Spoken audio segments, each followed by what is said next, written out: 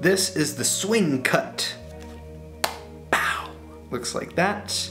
You can also do it as many times as you want, over and over and over again, and that's the swing cut.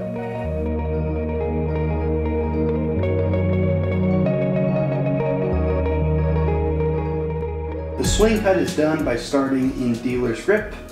Your right hand comes over in biddle grip, and your index finger, instead of curling in on top, is going to reach over the front edge of the deck, and it's actually going to pick up about half the deck, or at least a packet. It can be a packet of 10 cards, as many cards as you're comfortable with starting off.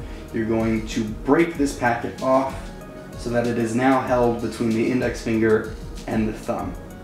Okay? So one more time, I'm coming over in biddle grip. My index finger is going to reach over that front edge and pull upwards. The left hand is going to pinch this top packet that you've just broken off in the crotch of your thumb, right here. All right? It's going to pinch it just like this with your fingers open, ready to grab this packet again in dealer's grip. So one more time, we cut off a packet with our index finger. We swing it over just a little bit to the left, hence swing cut.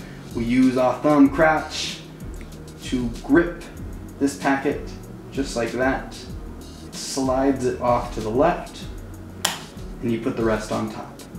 You can do this as many times as you want by, instead of completing the cut, once you've taken a packet off, simply take another packet off and keep doing this as many times as you want, or until you run out of cards. And that is the swing cut.